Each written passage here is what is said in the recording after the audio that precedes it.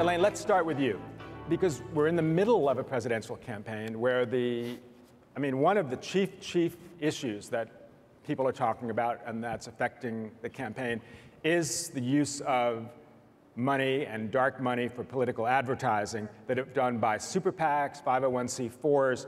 Your idea, let's talk about what your idea was to kind of empower individuals to do some of the same things that those super PACs are doing. Is that right? Yeah, that's absolutely right.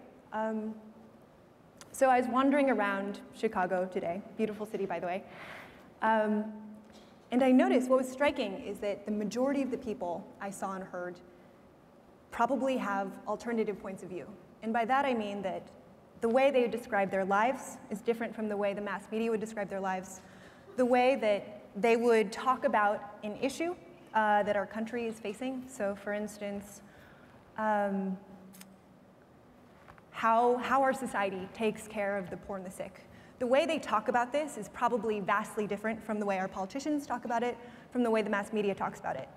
And so in reality, and this has only been enhanced by the super PACs, or the Citizens United decision, but it's been true for a long time. The way we talk about political and social issues, the way we set our national agenda is set by a very small minority of people, which is crazy in this day and age. So what Social Teeth is really meant to do is, start from what's happening on the ground, give everyday people access to the same airwaves that billionaires and super PACs have. But now, just to follow up on that, one of the things that's changed political advertising, and I've been covering politics for, before there was television, I think, is something like YouTube, right? So the campaign can produce an ad, put it up on YouTube. They don't spend any money to buy local networks or cable channels, and it gets millions and millions of page views. I mean, isn't that a place where that is a great leveler for people, that people can produce their own videos and put them on YouTube and compete with the Obama campaign or the Romney campaign? Yeah, in some ways it is a great leveler, but very few videos make it viral, and even fewer social and political serious videos make it viral. The idea of Social Teeth is to enhance what is happening in social networking. So, there's a strong confirmation bias. If I make a video, my friends are very likely to see it. Maybe friends 2 or 3 degrees removed are likely to see it. But unless it's hilarious or features, a cat with its head in a milk carton or something, it's unlikely to make it further than that. And so, the idea is there are all these unsexy issues that we all care about. So every parent cares about nutrition and childhood obesity. They aren't necessarily going to, enthusiastically post a video about nutrition on their Facebook wall. But they might be very willing to support a PSA campaign about it. So Aza, how did you get, because your background is really interesting and diverse, how did you end up focusing on healthcare as the place for disruption and change? And talk about what massive health really does. Sure. First, just want to say, awesome to be back in Chicago. My first 2 startups are here. In fact, the Argo Tea next to this theater was where 4 of us would go every single day. It was our fake office with a great barista. So for me, I think for many entrepreneurs, in fact, where most disruption comes from is from passion and passion stories. Each person has a passion. I think it's our moral obligation to use that passion to make the world a better place. And I feel very, very lucky as a 24, 25, 26-year-old. I got to work with an amazing group of people at Mozilla to make Firefox, this product that went out to 500 million people. And that's a really heady thing, but then you get your quarter-life crisis. What am I going to do after this? And you look around, and there are 2 main problems I see facing the world that design can have an impact with. And those are education and healthcare. And unlike you, I had no idea how to make money in education. But in particular, there's some really scary things going on in healthcare. I got to know this woman who had type 1 diabetes. And I'd never really dealt with that condition before. And it took her like a month, 2 months to come out to me that she had this disease. And she'd prick her finger once, twice, no, 10 times every single day. And she'd write those numbers down in a logbook. And she couldn't answer a simple question. Despite the fact that these numbers determined whether she lived or died, she couldn't answer a question, am I doing better today than yesterday, this week than last week? And I looked around, nobody had that. In fact, Walt Mossberg is type 1 diabetic. His state of the art is no better. And I think he famously said that if Steve Jobs saw sort of a glucose monitor, he would throw up on it. So a little bit of design here can go a long, long way. Let me give an example. How many of people probably don't really remember what a VCR is, but if you do, you'll remember that it's, okay, you'll remember that it's really hard to program them. But whose fault is that? Is that your fault that you can't program them? Or is it the guy that designed it, or the girl? It's clearly the guy that designed it. So 1 out of 5 Americans doesn't finish their antibiotics course. And that's despite the literally hundreds of millions of dollars we've spent on PSAs trying to teach people that if you don't, you get and create superbugs. You don't get better. And yet still, 1 out of 5 people don't take their antibiotics through to completion. So here's my question. Is that people's fault? Or is that the fault of the design of our intervention? If it was a patch that you put on yourself and it just fell off at the right time, forgetting wouldn't even be a thing. The reason why we're going to end up, as the CDC predicts, with 52% obesity, or 52% diabetes and prediabetes rate in just 7 years by 2020, is because our interventions and our medical institution doesn't work the way people do. They work the way medicine has always worked. And that's the big disruption I see happening and why I switched to healthcare, because design and consumer is the only way that we can make medicine work the way people do, and that's the only way that we as a nation can get better. But how did medicine become so backward? I mean, why are doctors still writing things down on clipboards, and it just seems that this idea that we, every time we go to a doctor or a hospital, we have to fill in a form that says, you know, I had measles and all of this. It's in this day and age, if we're thinking about the last panel, where Google wants to own your identity and know so much about you, how come the hospital knows nothing about you? So I'm going to start with the scariest statistic I've ever learned about doctors, which is that you can predict what they're going to prescribe to you based on the year they graduated from medical school. Yeah, exactly. It blew my mind. And the reason why is I went to University of Chicago, so I'm going to get a little bit like metaphysical here and quote Thomas Kuhn in Structures of a Scientific Revolution. He said, you really only get true paradigm shifts after the old people die. Because that's when you get young people thinking in this new paradigm. And in medicine, you look at how long it takes to go through that program. Of course, technology is going to move very slowly. And then they are the most marketed at people on Earth. What is a little startup going to do?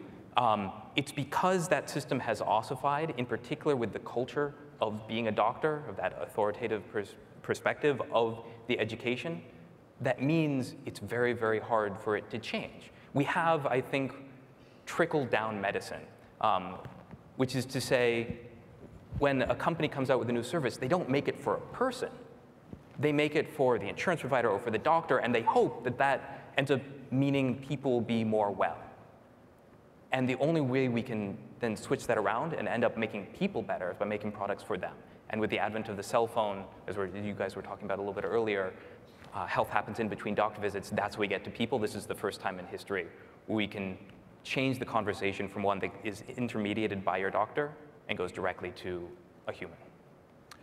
So Dan, I want to get to Chegg in a second, but in your previous life, when you worked for Quadrangle, it was an investment firm, a private equity firm, right, you were looking at people who were disrupting businesses and trying to pick winners, right? I mean, you'd look at our two other panelists and say, hey, is that a business I want to invest in or not?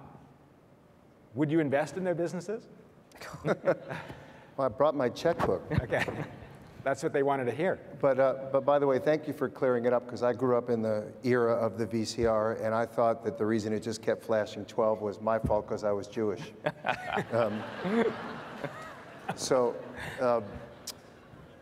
Yeah, the answer is it depends on valuation. But what I looked for in companies, where I see the disruption going as a result of technology is probably, it's not talked about very much, but what's really shifted is who the customer is.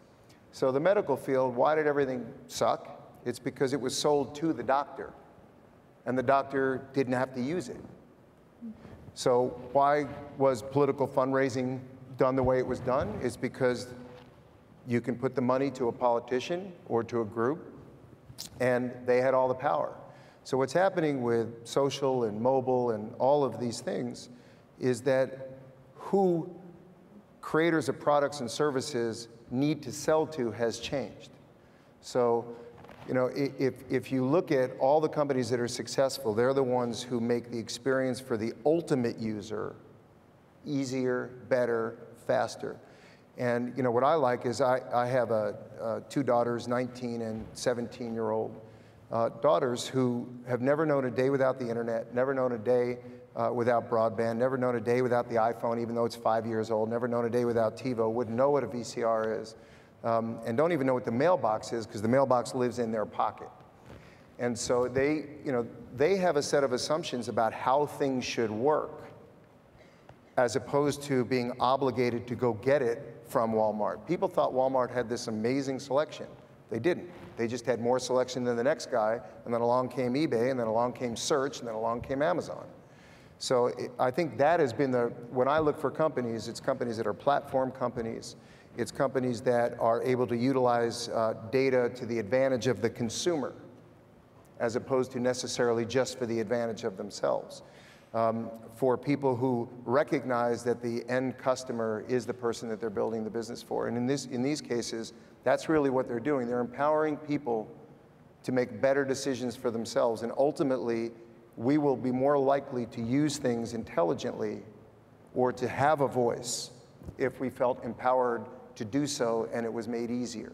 So talk about Chegg, and as we've seen tonight, I mean, education is an area that is so ripe for disruption because it was so ossified, and Chegg is actually getting over some of those traditional barriers that prevented students from achieving. Yeah, look, I go back to what I just said, which is we put the student first. So if you think about it, textbooks were written for professors to then assign to the class. So how to use it, what it contained, how much it cost, student had no say and had no choice because it was required. You know, I heard somebody mentioned earlier, maybe it was you or Steve, who mentioned that when you look at schools, schools today are still taught the same way today as they were 200 plus years ago. When I took my daughter to go look at schools, I love American history, I'm living the American dream. And you know, we went to UVA, it's one of the most gorgeous campuses on the planet, and we went to William and Mary. I'm like, Thomas Jefferson graduated here and built this. And they show you these rooms on the quad where the original people who built the school lived. And I'm thinking to myself, holy crap, they haven't changed anything. It still doesn't even have running water. So, you know, you're living in a world where the reason education didn't scale is because there was too much money in protecting the past. Mm-hmm. And so today, when the economy is terrible and job search is terrible and salaries are dropping, smart kids, and they're smart, and I don't care if they've gone to Harvard, which is magnificent, or the university if you've never heard of me, right? These kids are smart, they're aggressive, they're trying very hard to be productive citizens and contributors to this economy. And so what we've decided to do is make it easier, cheaper. Our mission is to save them time, save them money, and get them smarter. And we don't have to own all the products. So we took the risk, we raised several $100 million, we bought textbooks, we figured out how to get around the when are they gonna go out of print, which is a gimmick in and of itself. And so we made the investment, and so now a $200 textbook a student can rent for 40 bucks. That's allowed them to take more classes. You know, the fact that there are, that in state schools, and 80% of the kids in the country go to state schools, it's, the cost of textbooks is 25% of the cost of tuition. That's insane. But more importantly, the fact is, you know, you mentioned it earlier that, you know, certain groups have to die off. I wouldn't be that aggressive, but what I would have to say is the best thing we could do for educators is educate them on technology. Educate them how to use it, educate them what it does well, what it doesn't do well, because every student that comes into these colleges now is more equipped, more capable, more aware of technology than anybody that's teaching them. And so if you look at a company like Chegg, which most of you have probably never heard of, we have 30% of all college kids use something in our network. In a given day, 75,000 students a day are using a version of homework help that we've created for them. Not because they want to cheat, but because they want to master the concept. And office hours don't work for a kid who's got to have 2 jobs to pay off their student loan when they're at school. So, you know, from my perspective, what we're really doing is focusing on students trying to make their life easier, saving time, saving money, get smarter. We started with textbooks. Now we help them get into college, help them pick their classes, help them get scholarships, help them get class notes. We connect student to student, student to educator. So we're utilizing mobile, social, all of these things, but we focus on the end result, which is the student. So, in fact, I mean, you sort of crystallized this. The theme, in a way, of what all of you are doing is about using technology to empower the individual. That, you know, traditionally in politics, in healthcare and education, the institution had more power than the individual. Right. Technology is giving much more power to the individual now, and these old institutions, which are often very protective of the past, are having to adjust. I mean, one of the things, Elaine, that I always think about politics is that they're ripe for disruption. I mean, in terms of, another thing that Benjamin Franklin would recognize when he came back is the way we vote. Like, there's this particular day, and on that day, we all go and you know, pull a lever or do something like that. I mean, it's really, really old-fashioned and gets in the way of democracy. I mean, so it seems to me one of your goals is to actually make the process more democratic with a small d. Yeah, I mean... There's no question there, I'm sorry. Yeah. Can I answer? You can opine. Voting is important. I do it every chance there is to vote. I have to admit, it's a little anticlimactic because you're choosing bundles of issues, and so many elections boil down to, you know, the lesser of 2 evils, which is crazy. And so, yeah, what I'm trying to do is give people a higher level of granularity in their involvement with politics. So how many people have like opted in and uploaded things or made their own kind of ads? How has that worked?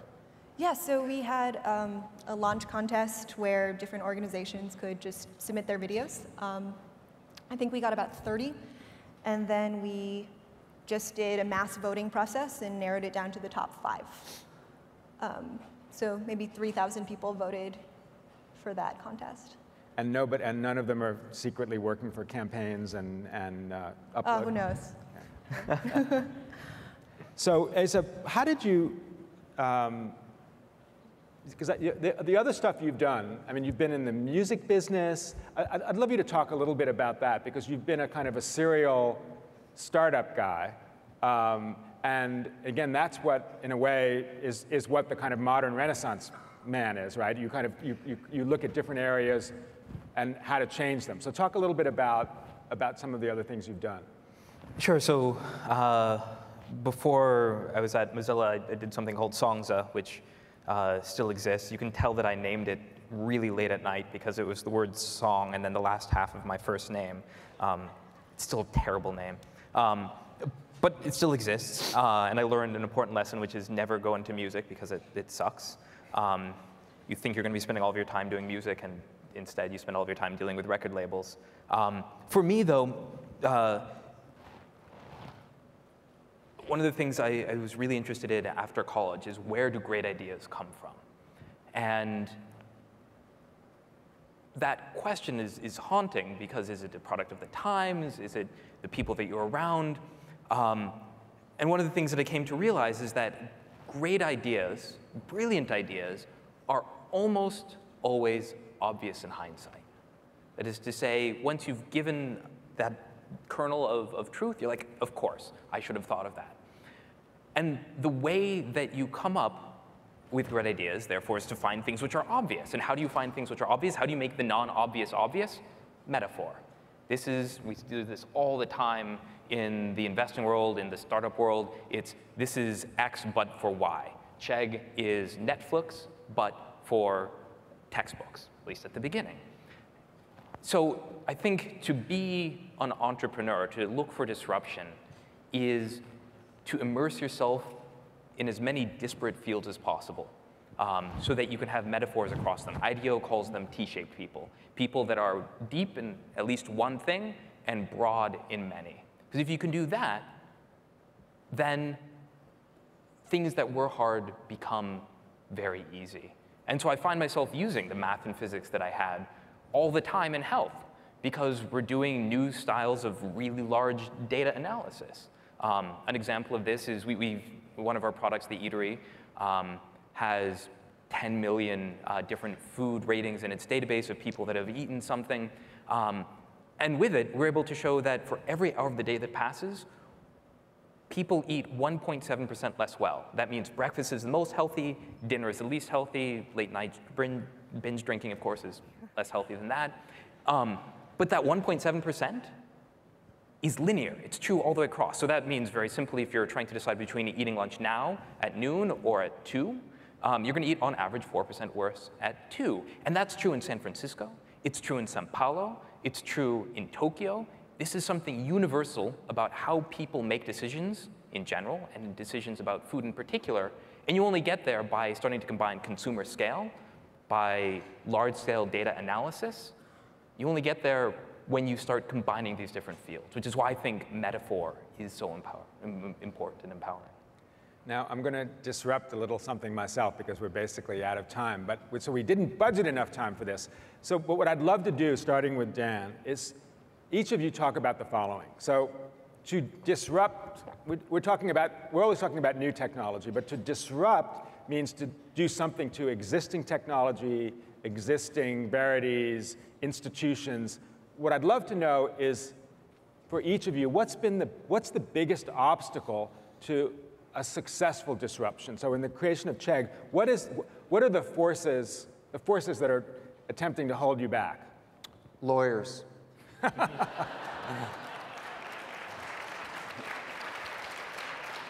But isn't that universally true?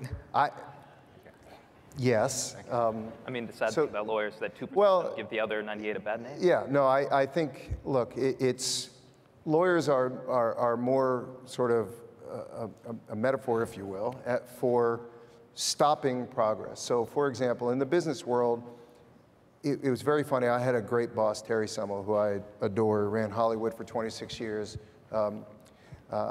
With all respect to what Kara said, who I really adore, Yahoo is savable. And when I was there, I worked for Terry, and we took the company, we turned it around, and had great success. But Terry used to say the difference between Silicon Valley and Hollywood was, in Hollywood, the first person, whenever there was a new idea, the first person in the room they'd send to meet with you was the lawyer. And in Silicon Valley, the last person hired on a management team is the general counsel. And it's because if you actually listen to people who are trying to help you understand what rules have been created to protect the status quo, you will never go past the status quo.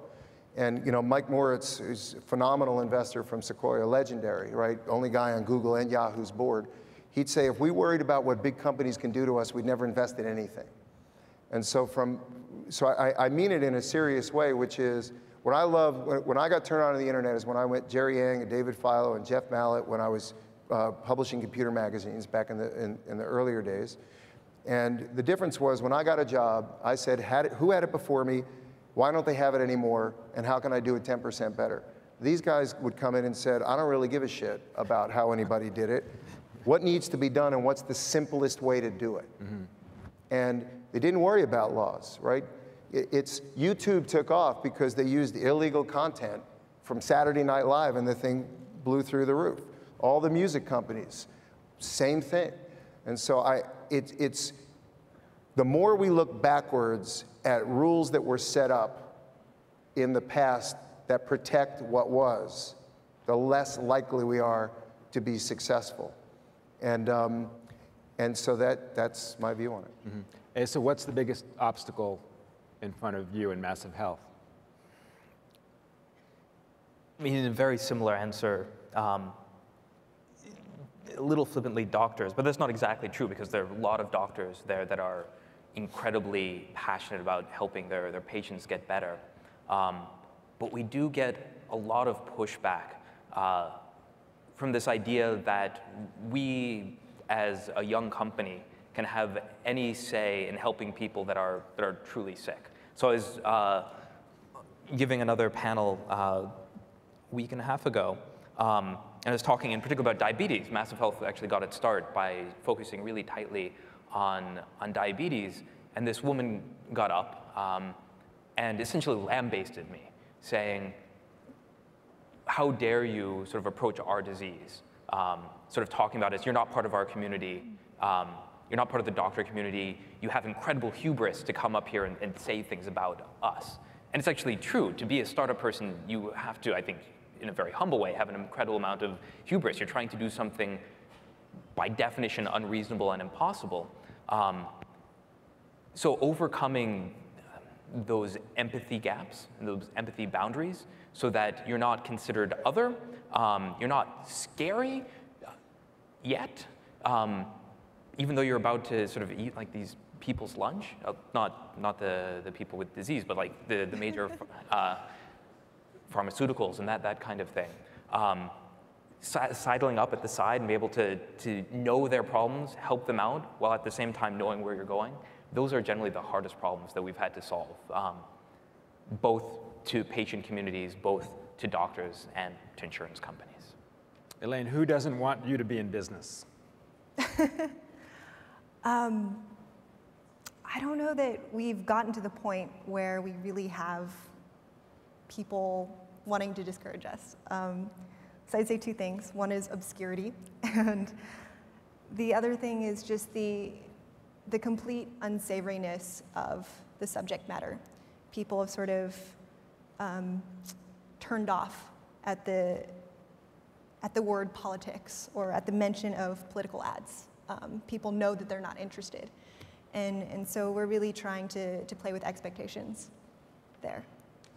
Well, I think all three of you are a great advertisement for disruption and making the world and the nation a better place. So thank you very, very much. Thank you.